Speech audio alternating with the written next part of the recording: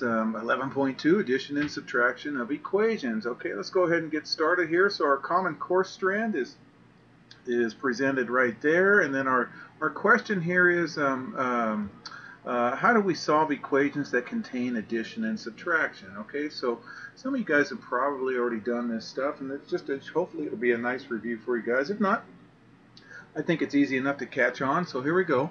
So a puppy weighed 6 ounces at birth. After 2 weeks, the puppy weighed 14 ounces.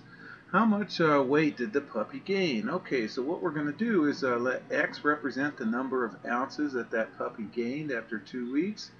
So the weight at birth was 6 ounces, and so if X is the number of ounces gained, then we're going to add that to that. So we're going to plus X, and then that's going to equal the weight of the puppy after 2 weeks, which is 14 ounces. So now we're going to answer the question. We can solve 6 plus X equals 14. Okay, and so what we're going to do is use algebra tiles to model this situation in a mat right here. They call this mat. So this equation mat represents the two sides of an equation. So right here, whoops, let's see, where did I lose that? Let me take that back here. Sorry you can't see that. I forgot all about that.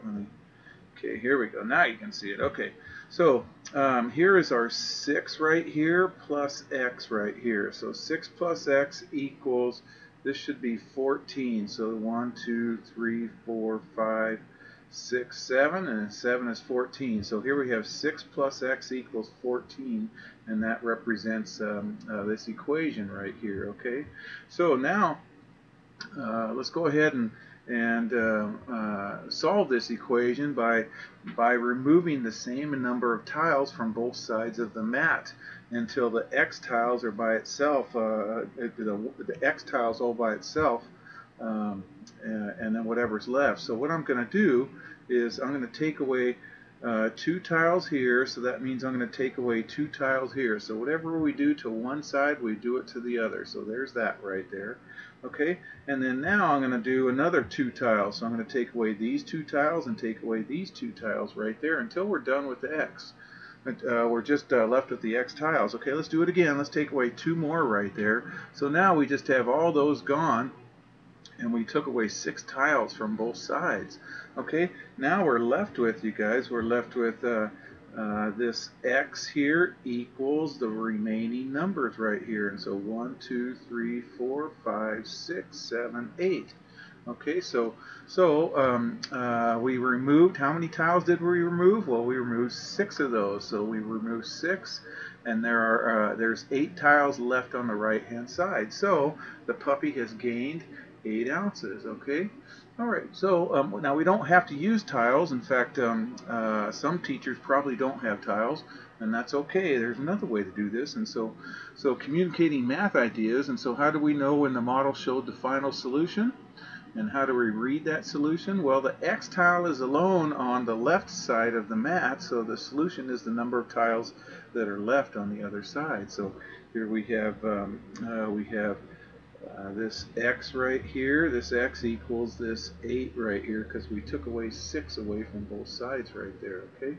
All right. So why do we remove tiles from each side of the model? Okay, well, we wanted to remove tiles equally from both sides to keep the equation balanced, and that way we can be left over with that leftover X up there. So when we took away these 6 tiles right there and these 6 tiles, then we're left with this X, which is our answer of how many ounces that puppy gained, equals the remaining tiles over here, which was 8.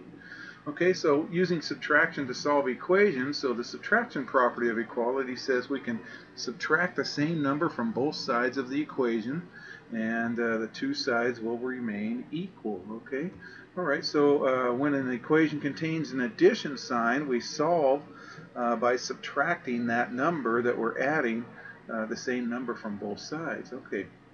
So solve this equation, a plus 15 equals 26, and we'll graph the solution on a number line. Okay, so what we're going to do first is subtract 15 from both sides. Okay, so 26 minus 15, we don't have to bar or anything, so we should get 11 right there. And then we're going to go ahead and check, you guys, is 11 plus 15 equal to 26? 11 plus 15 does equal 26, so it does check out. So now let's graph 11 on the number line right there. So I'm going to just go ahead and put a nice blue dot right there at the 11 right there, okay?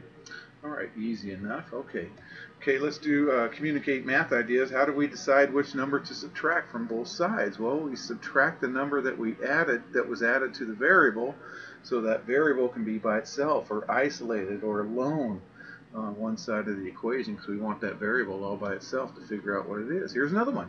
Solve the equation 5 equals w plus 1 1/2, and then graph the solution on the number line. Okay, here we're going to subtract 1 1/2 from both sides. Here we go. All right, now 5 minus 1 is 4, so if we took off an additional half, 4 minus a half would give us 3 1/2. So 5 minus 1 1/2 is 3 1/2. So w equals 3 1/2. Okay, let's go ahead and graph that on the number line here. So I'm going to go ahead and graph 3 1/2 right there. So it's right in between the 3 and the 4. So halfway in between, I'm going to put a dot right there for 3 1/2 right there. Okay. All right, let's see. So now we're going to solve equations that represent geometry. So do you guys remember that a straight line has an angle measure of 180 degrees? It's okay if you don't, but we're going to use that fact here. So here we have a straight line right here. This straight line is exactly 180 degrees. So what we're going to do is cut that line up into two angles right there, and two angles that make up that straight line, they're called a linear pair. You'll hear that a lot when you get into Integrated Math 1 soon. Okay, so and if they're a linear pair, then they add up to 180. Okay, so linear pairs add up to 180, and angles that add up to 180 are said to be supplementary angles. Okay, so here 1 plus 2 adds up to 180 because they make up that straight line, so they're supplementary. Okay, and then two angles who add up to 90 are called complementary angles. Okay, so here we have two angles that give us this right angle right here. That's what this little box means, is a 90-degree angle. So these two angles have to add up to 90 right there. So they are complementary angles right there. Okay, so 3 plus 4 equals 90. Okay, so find the measure of the unknown angle. Okay, so here we have a straight line right here. So this angle plus this angle, these guys are called a linear pair. And because they're a linear pair, they're a pair of angles that make up a line. That's what linear means. Linear means line, okay? So anyways, these guys add up to be 180. So x plus 60 equals 180. Then we'll subtract 60 from both sides. Don't have to borrow, so we get 120 right there. Okay, all right, so write and solve an equation to find the measure of the unknown angle here. Okay, so here we have a right angle, so these guys are complementary angles, so they add up to 90, so 65 plus x equals 90, or x plus 65 equals 90. Then we'll subtract 65 from both sides. Okay, here we have to borrow, you guys, so what I'm going to do is borrow from that 9 right here. So I'm going to borrow from that 9 and make it an 8. And then what I can do then is make this 0 a 10. So I'm going to cross off the 9, make it an 8, and cross off the 0 and make it a 10. Okay? And then, so now I can go ahead and subtract straight down. So I have 10 minus 5 is 5, and then 8 minus 6 is 2. So x equals 25 degrees right there, okay? Always try to answer it in the context of the problem. These are in degrees right here, okay? So that one was in ounces. That puppy gained 8 ounces. So always don't just say 8 or 25 to, you know, what is it, 25 what or 8 what, okay? So try to answer it in the context of the question. So write and solve an equation to find the complement of a 42-degree angle. Okay, complement means that they add up to 90. So I'm going to go ahead and add these guys up to 90. So our unknown angle plus 42 equals 90. So we'll subtract 42, and here we got to borrow again. So I'm going to borrow from this 9, make it an 8. So I'll cross off the 9 and make it an 8. I'm sorry about that. That's getting away from me. And then it's going to make this 0 a 10. So then let's do that real quick. So we get we just borrowed. So now we can go ahead and do this 10 minus 2. Sorry. So 10 minus 2 is 8. 8 minus 4 is 4, so 48, okay? So it's 48 degrees right there, okay? All right, find the supplement of 42, okay? Supplementary means they add up to 180, so x plus 42 equals 180. So we're going to subtract 42, borrow from the 8, make it a 7, and make that 0 a 10. So 10 minus 2 is 8. 7 minus 4 is 3, and then 1 minus 0 is 1. So 138 degrees right there. Okay. All right, let's try this, you guys.